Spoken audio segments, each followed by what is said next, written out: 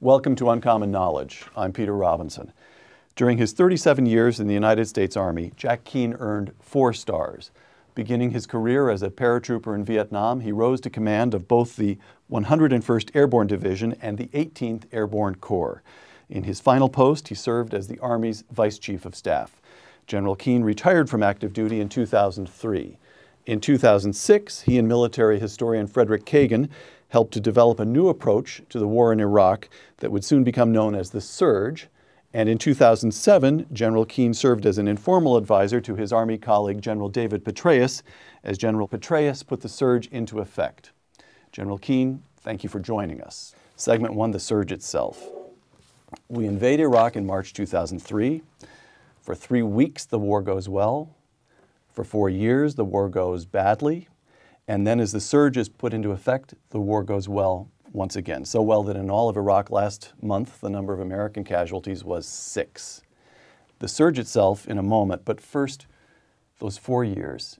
Why did the war go sideways for so long? Well, we made some fundamental mistakes. The first is we didn't understand the nature and character of the war itself. Secondly, we didn't truly understand the enemy. And these are things that, strategists that we've all read for years tell us we got to get right from the beginning. And as a result of that, we had the wrong strategy. We had what I call a short war strategy.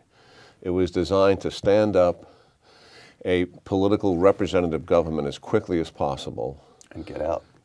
Train the Iraqi security forces so they could deal with the insurgency and get out. Problem, one is the Iraqi political maturity wasn't ready for that kind of representative government that quickly. And of course, the Sunnis did not participate, so there was no reconciliation. Secondly, the Iraqi security forces were not ready to deal with the size and scale of that insurgency. And then the third thing that happened was the enemy. The enemy exploited the vulnerabilities that we provided them. We were not protecting the people, conscious decision on our part. The Iraqis could not, and they exploited that vulnerability and were continuously increasing the violence year over year from 2003 all the way up to the crisis we had in 2006. Okay, let me ask a basic question as a layman, member of the American public trying to assess those 4 years when the war went sideways at best.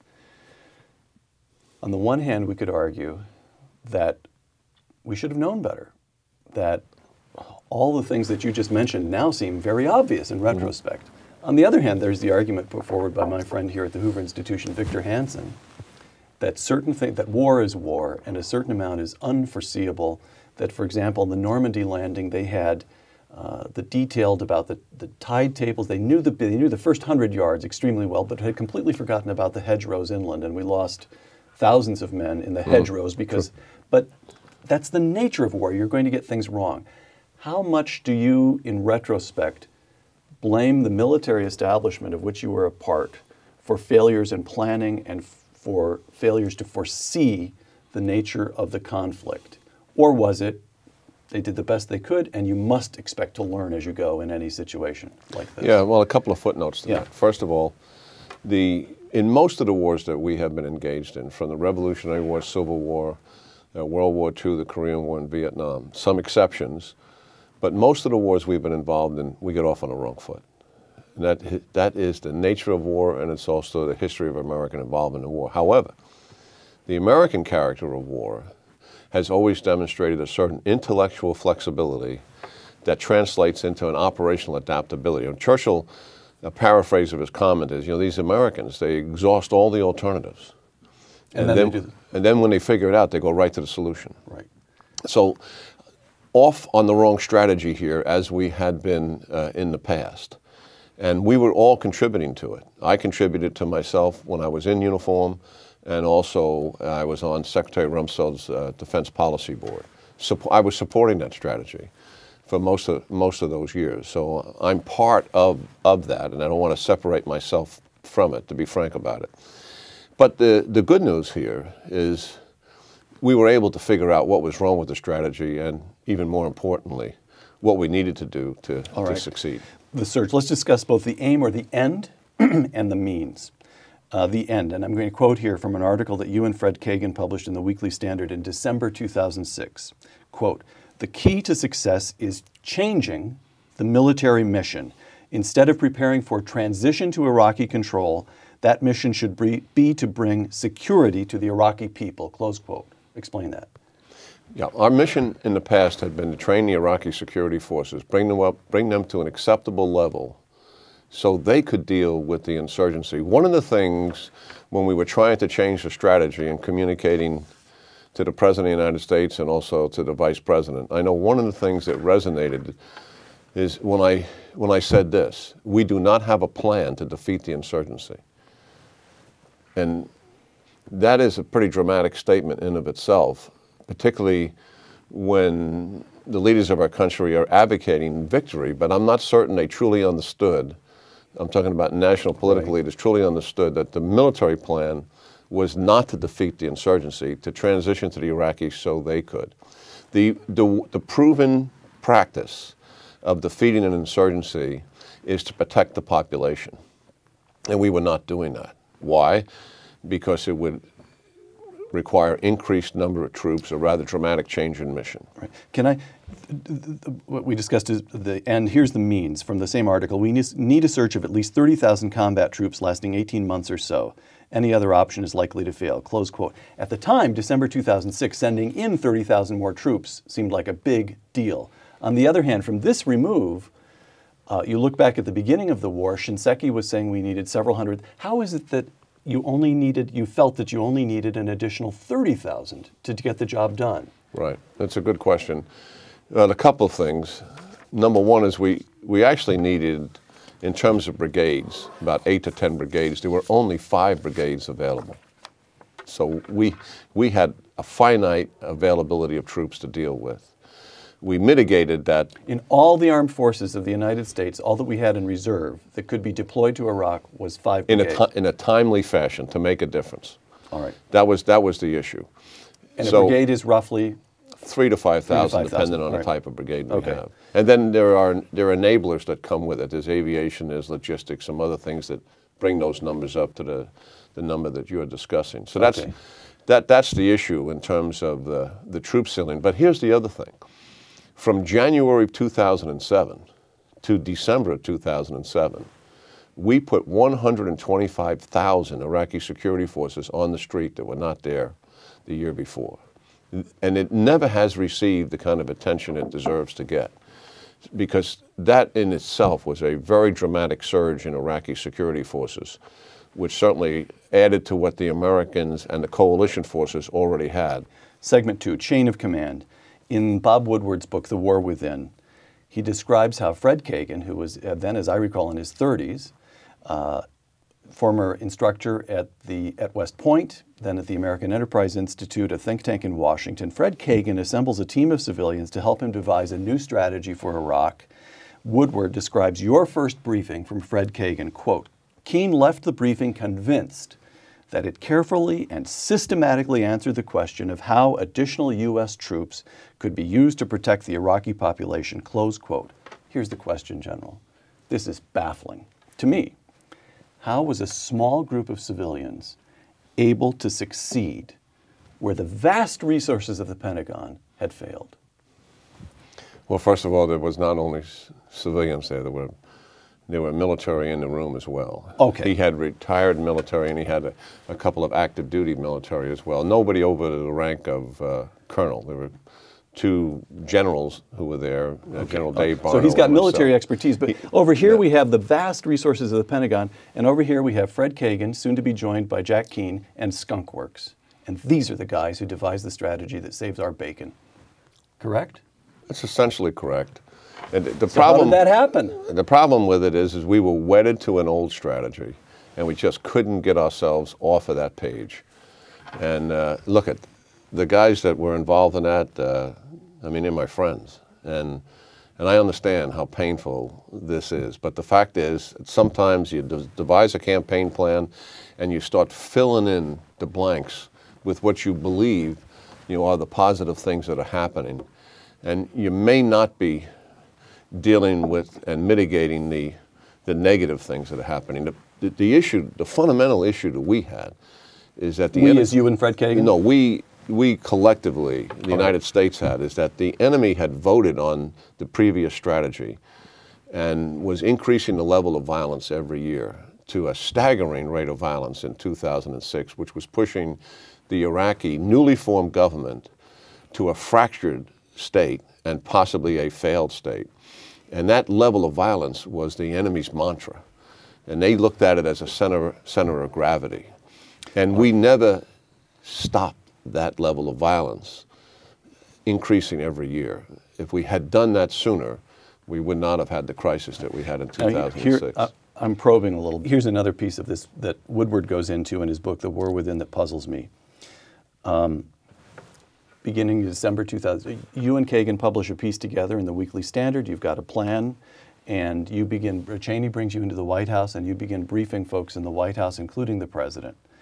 And by January 2007, the president buys off on the surge. He announces it.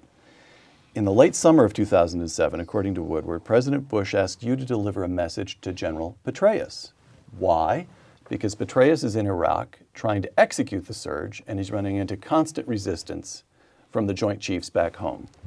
You're retired, you're an informal back channel, and the chiefs are trying to keep you from seeing Petraeus. So that you write down the president's words. The president himself speaks to you directly. You write down his words. You drive to Fort Myer and read them to General Petraeus, quoting the president. Your notes on what the president said. I want Dave to know that I want him to win. That's the mission. He will have as much force as he needs for as long as he needs it. Woodward continues. After hearing the president's message, Petraeus told Keane, I wish he'd tell CENTCOM and the Pentagon that, close quote. Why didn't the President of the United States tell CENTCOM and the Pentagon that? What does it tell us about the conduct of that war, about what it's like for the Chief Executive of the United States to try to conduct a war, that in some strange way he felt he had to use a back channel to his own commander? What's going on there? I don't have a good answer for the why of it. I have an opinion about it, certainly, because I was involved in it. The president made what I believe was a courageous decision to change the strategy in Iraq in January of 2007 over the opposition of some of it in his White House, certainly people in his party, and overwhelmingly people in the Democratic Party. He had the Iraq Study Group report that had come out in the summer, which he could have... Two former Republican secretaries of state, Jim Baker and Larry Eagleburger, giving him cover for getting out of Iraq. He could easily have crawled underneath that and used that as cover, but he did not, because he still wanted to win. And he understood, I think, very clearly the dire consequences of failure in Iraq and what it meant for regional instability and also what it meant for the security of the United States. And he was not letting go of it. So I respect him for that conviction. I don't think he gets the kind of credit he deserves for it. But now that the policy decision is made and Petraeus is put in place, and almost from the beginning he's getting browbeat by his chain of command above him in terms of pushing him to reduce to forces, not go to, don't keep those forces there, beyond 2007. They were asking him, the way staffs beat up on subordinates is they asked them, the way commanders beat on subordinates, they use their staff to run analysis and options and things like that. An incredible amount of staff work was being done to do that. And in my mind, they were undermining the decision that had been made. And I thought it was pretty unfortunate for Petraeus and his first four-star command dealing with a difficult situation to try to turn this crisis around and the chaos that he was given, and at the same time not being supported in that after a president had made a decision for him to do exactly what he was doing. So I tried to provide him assistance with that and let people know that what was taking place. The message from the president, for the life of me, I don't know why. I urged people to do it. I don't know why the president just didn't bring the national security team together and say something like this, look at guys, I've made a decision. It was a tough decision. Reasonable people could disagree with me, but we got a decision. We're executing. American troops' lives are at stake here, and I expect everybody on the team 100%. If you can't, leave. If I catch you undermining this decision in the future, then I'm going to ask you to leave. Now let's get on this team and let's support what I'm doing. Unfortunately, I don't believe that meeting That never took place. ever took place. Even in 2007, that wasn't taken. Okay. Segment 3, Iraq Today. This past March, President Obama announced the new Iraq policy, a couple of principal points. The American combat mission will officially end by April of 2010, and of the 142,000 American troops now in Iraq, about 100,000 will be withdrawn pretty quickly, leaving up to 50,000 in Iraq to advise Iraqi forces until 2011. But by the end of 2011 at the latest, virtually all American troops will come home. General Petraeus, President George W. Bush, others used to oppose our announcing any timetable for withdrawal. The new commander-in-chief has just done so. Your view?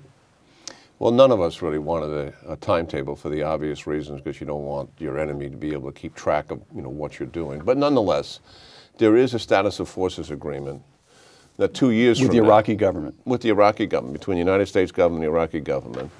It is a timetable, obviously, because our forces are going to leave by 2011. What we did not have in the past is exactly how many forces would be leaving each year. We wanted that to be in the hands of the commanders. But overall, I think the President's decision, President Obama, correct. President Obama's decision that he has made in concert with the generals is a good decision.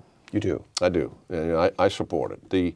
I would rather not see the timetable in there, but I understand, why it's there.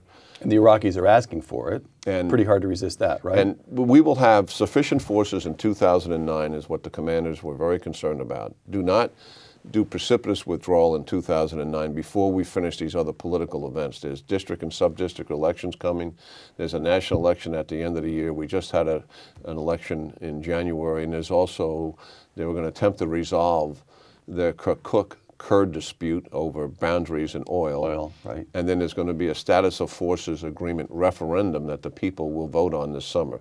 A lot of major political hurdles to overcome. U.S. force presence provides a glue to assist with that and the objectivity that takes place in doing that. The other thing the commanders wanted is they wanted to make certain that in 2011 there was a sizable force presence there. And the President has granted them that, some 50,000. It's pretty close to the status of forces agreement is what it really is. All right, so it's good enough. It is. This war is won. Yes, it is. It is won. Professor Fuad Ajami, quote, as President Obama does battle in the wider theater of the greater Middle East, he will have to draw the proper lessons of the Iraq campaign. General, give me one or two or three. What are the proper lessons to draw from our experience in Iraq? Well, first of all, going to Iraq, we went there on the basis of flawed intelligence. Admittedly, there were other intelligence agencies that contributed to this, but it was fundamentally flawed intelligence. And I think there's been a number of mechanisms that have been put in place to try to make certain we don't make that kind of a mistake again. Second, you believe the American intelligence operations are better today than they were in 2001, 2003 when we invaded? I don't know. I don't have the visibility of it, to be frank about it, that I used to have. And I'm not trying to dodge the question. I just don't know. I want them to be, certainly. We've been putting enough emphasis on it. We've got some excellent people involved in it. Do you suspect that all we've done is rearrange the pieces of the... Are you a little worried that there's no real substantive change in the intelligence operations? I worry about it. Certainly I do. But I also know that there's been some dramatic improvement, particularly in the National Security Agency under General Keith Alexander, and some of the results that he has been able to achieve has been significant in the breakthrough technology that he has used. We can't talk very much about it, obviously, because the classified. So intel's better. I think in general sense. Pretty likely to be better. But we missed the nature and character of the war that followed after that, after the invasion. And that certainly is a major lesson learned. And you have to make up your mind what kind of war are you fighting, and then what are you trying to achieve with that, which has direct application to what we're doing in Afghanistan. Well, let me give you sort of the question of questions. March 2003 to March 2009, 6 years of war in Iraq, bitter divisions in the United States, a death toll of more than 4,000 Americans, and some 100,000 Iraqis. Was the war in Iraq, taking it all in all, was the war in Iraq worth it? The straight answer is absolutely yes. In terms of what we will achieve from it, we have, among the 22 Arab Muslim countries, the only one that elects its government and is able to hold its government accountable in the region. That is significant, and it will forever change the region itself. The Iranians are big losers here, significant strategic losers, and Iraq does not want to be aligned with Iran. Iraq wants a long-term political, economic, cultural, and military relationship with the United States of America. It will be a buffer against the Iranians. The other thing is that the Sunni Arab states that surround Iraq and are also south of it on the Arabian Peninsula, by and large, are all absolute monarchies where the people cannot hold those regimes accountable. They certainly give them financial stipends, and they pretty much stay in line. Those Sunni Arab countries are going to be affected by this Arab Muslim democracy in Iraq as it prospers and grows and takes hold of itself. And I believe it will have positive political ramifications in the region. Therefore, the region is more secure as a result of a independent, fledgling democracy in Iraq. The United States is more secure as a result of that stability in the region, and it is absolutely worth what was expended to achieve those kind of results. All right. Segment 4, Afghanistan. Last month, President Obama announced that we would be adding some 17,000 troops to the 34,000 troops already in Afghanistan. Listen to a couple of quotations. First, President Obama, quote, "The situation in Afghanistan and Pakistan demands urgent attention." Second quotation, military analyst and West Point professor Kori Schake, in shifting forces from Iraq to Afghanistan, quote, "Obama may pull the plug on a war we're winning in Iraq to concentrate on a war we cannot win in Afghanistan," close quote. Well, a couple of issues. First, sure. He has not pulled the plug on the war in Iraq. So that's You've already made clear you're satisfied with the plan for Iraq. He has not pulled the plug. Right. That's fine. Secondly, we definitely can win the war in Afghanistan. Now look, this war has been distorted. It became the good war in the rhetoric leading up to the presidential election. Iraq became the bad war. And as a result of that, there's a lot of... But one thing I'm interested in there, you're anticipating a question. Let me just ask it now. That's for sure the case. On the Democratic side, Afghanistan is where we should be concentrating. Iraq was a mistake. On the Republican side, it was almost the other way around. We've got to win in Iraq. We've got to win in Iraq. Afghanistan, we can worry. What is that, just politics? Or was one side actually correct about it, more correct than the other? Well, I think it's true. If I could take the politics out of it, we had to finish what we had started and the momentum we had achieved in Iraq. And in Iraq, it is about a peacekeeping mission now and political maturity and growth, and less about security. The insurgencies defeated, the Al-Qaeda are defeated. In Afghanistan, it was always a secondary mission because of the scale of the mission in Iraq. And when the Taliban reemerged a couple of years ago, they started to get some traction because we just did not have enough resources, principally troops, but also the money that we were putting in there, the training of the Afghan National Army. Now, all that said, there is not a major calamity in Afghanistan. There is a rising Taliban influence, and the momentum is moving in a negative direction. That is true. But it's not threatening the legitimacy of the regime. They're not about to overthrow the country. It was not anywhere near the scale of problem we had in 2006. That doesn't diminish the problem. Iraq in 2006. Yeah, in Iraq in 2006. It doesn't diminish the problem. We do have a problem, but it is not of crisis proportions that many would have us believe. And I also, in looking at it and analyzing it, it is very doable. It'll take us a couple of years to shift priorities from Iraq, which are appropriate now to do, to Afghanistan. We have to decide what is our strategy. It's appropriate that the President is doing that. It's appropriate that Dave Petraeus is doing that. We have to put a joint campaign plan together in support of that. We should take the time to be thoughtful about how we do that.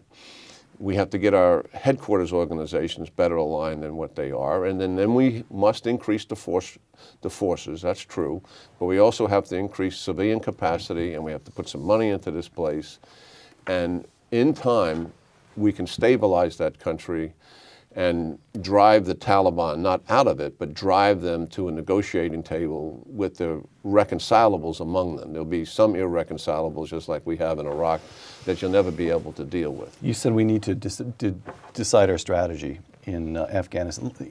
Listen to President Obama on the war in Afghanistan during a recent appearance on 60 Minutes. Quote, "What we're looking for is a comprehensive strategy.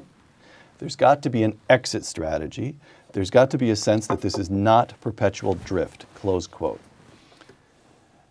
By comparison with the way President Bush talked about Iraq, there's a very striking word missing from the way President Obama talks about Afghanistan, and the word is victory. Mm-hmm. And my question to you as a man who commanded is, what does that do to the folks who are trying to develop the strategy? What does it do to commanders in the theater when the president, the commander-in-chief, is not talking about a victory? He's talking about an exit strategy. He's talking about it. It sounds as, from the way the president's rhetoric, just judged on rhetoric alone, all you can be sure about is that President Obama doesn't want to lose.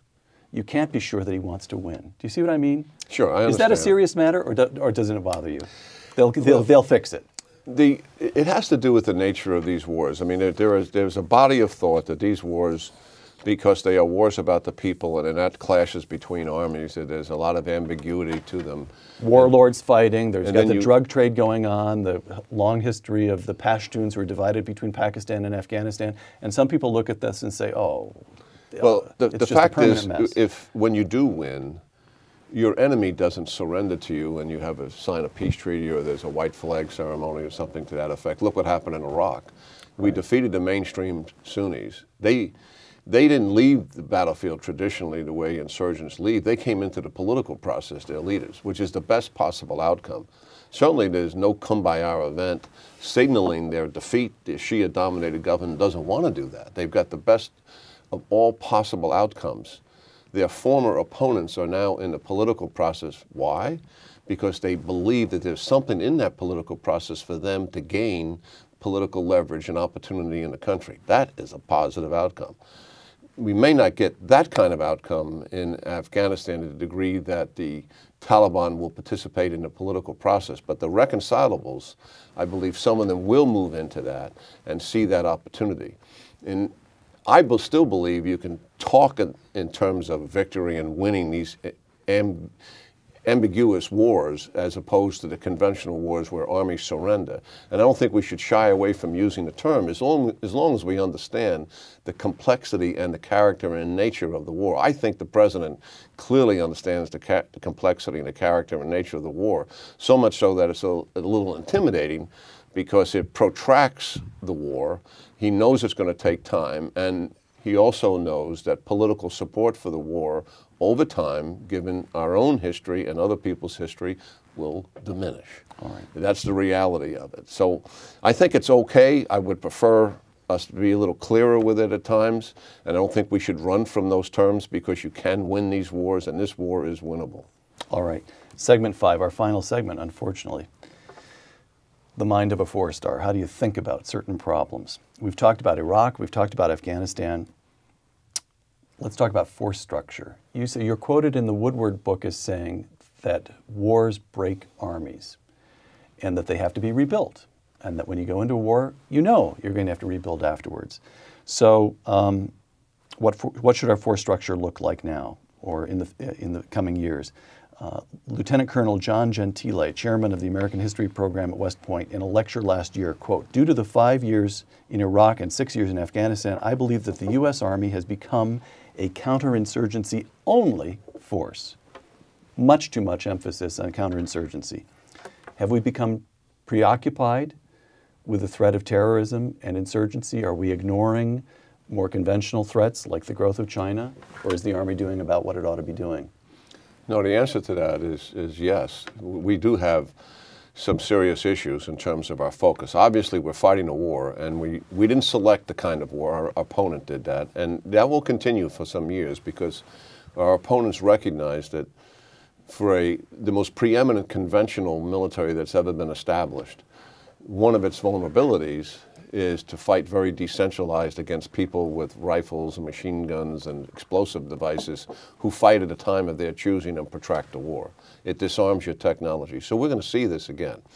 And as a result of that, our ground forces are pretty occupied with the two wars that we're involved in. And it's true that they have not had the opportunity to maintain the conventional skills that they normally have. That is, skills to be able to defeat other armies, other ground forces with the assistance of the other services. However, the Air Force and the Navy, while participating in this war with some forces, are largely not involved in the war with most of the mainstream forces. So their skill sets towards conventional operations are still there and honed to a razor's edge. The problem with the ground forces, because I think the American people have a right to ask a question, well, why can't we do both? Why can't we do this war and also be ready for a conventional war? The problem is the ground forces are too small. We dug deep into the muscle when we cut back almost 40% after the dissolution of the Soviet Union in 1991, and that cutting into the muscle was finished about 1998. These ground forces are too small. We should be able to fight wars of this size, which are not particularly large. It ain't World War II. And also maintain a residue of force that is training for conventional operations. Obviously, the people would switch out, and some of the units would, but you would always have some units set aside that are preparing for conventional operations. And right now, we're not doing that. It's the size of the force that is really the issue, and it's not that the leaders don't have the will to do it. They clearly understand the issue. It worries them. So you would say to President Obama, look, in your $3.6 trillion budget, Buster, you should have included about $500 billion more for the Pentagon. Well, the Pentagon... We need to take it from at least 4% of GDP in time of war to 4.5% or even 5%, so that we can do both, fight these wars and keep ourselves at conventional strength. Well, you right? introduced another subject there, but yes, one is we have to grow the size of the ground forces and spend the money to do that, and I believe we can recruit for it. Secondly, we have mortgaged, the truth be known, the future of the Air Force and the Navy somewhat in their modernization programs to pay for this war. So they have some bills that need to be paid. Then the ground forces equipment itself, we've been burning this out over these last 7 years. And that needs to be taken care of. So there are many bills inside the Pentagon that are not going to be addressed by the current budget, and I think that's a mistake. All right, General John Abizaid, there are ways to live with a nuclear Iran, close quote. What do you think? Well, I do not want Iran to have nuclear weapons. That's a fact, and nobody does. Is there a military option for preventing them from getting nuclear weapons, either on the part of the United States or Israel, or are we already past that? I don't believe the military option is as realistic as people believe it is. I think you can delay the development of nuclear weapons. Look, there's a number of sites. Some of them are deep and buried sites which require significant penetration. We may not be able to get to all of those sites. I doubt if we know where all the sites are. We would obviously focus on the enriched uranium sites as a priority. But what the military would do, you have to understand the limits of military action. Mm-hmm. It would delay the development of those weapons for X number of years. Now that may buy you more time politically to be able to achieve some diplomacy and put some pressure on it. The problem with that is once you attack unprovoked, you give the Iranians a moral ascendancy, you put them in the victim category, and they start to gain support, not lose support from other nations in the world by some kind of unilateral action or mutual action between the United States and the Israelis. And our national leaders certainly understand this issue, and it's a complicated, leave it alone. tough leave it issue alone. to Keep deal working with. it diplomatically, but don't. I think you keep the military option on the table as a pressure point dealing with the Iranians, and if you're going to use it, just make sure you understand the limits, certainly, and our leaders would understand that, of what that military option would entail. Right. Final question. Watching this program somewhere, there's an 18-year-old wondering whether to sign up, whether to join the armed forces of the United States. At this moment, when we're in combat in two wars, when the resources are strained, as you've just mentioned, What do you say to that young man or young woman? You're welcome. Because it is the military that we have on the battlefield today, and particularly familiar certainly with the ground forces because of the preoccupation of the two wars, is just so extraordinary. They've been in combat, since 9/11. That means that all of our senior captains and new majors, they've known nothing but war. We've been deploying since 1989 on an average of every 18 months during the 90s. That's 20 years. So our colonels have been on operational deployments for almost 20 years. In my Army that I was in my formative years, we went 15 years and did nothing. And that was a good thing, certainly. I'm not suggesting that we wanted to do something, but you look at the resiliency of the officers and the non-commissioned officers and the career force and what they have been dealing with. It is enormous. Their morale is very high. Actually, it's sky high. Why? Their performance is... Because we got Iraq right finally? Why would there...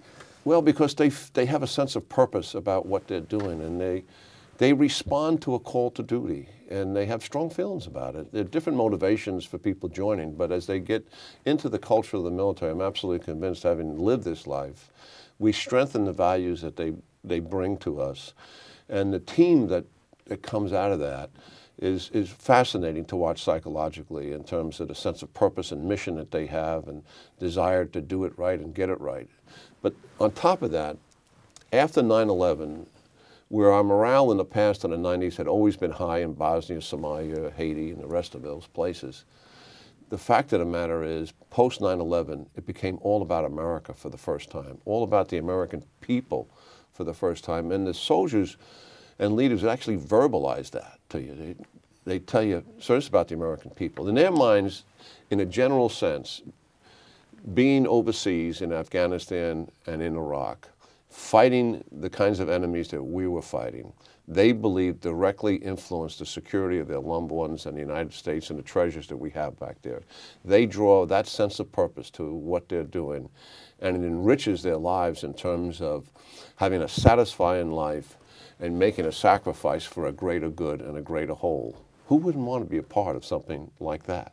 And the kind of internal feeling that you have about your sense of worthiness as a human being is pretty remarkable. And the resiliency that they have demonstrated is better than anything that we have experienced in the United States military. So we are so far from breaking this force. Those comments I made had to do with people who said this force was going to break, and I believe it was not going to break then and certainly not going to break now. General Jack Keane, thank you very much. Okay. I'm Peter Robinson for Uncommon Knowledge and the Hoover Institution. Thanks for joining us.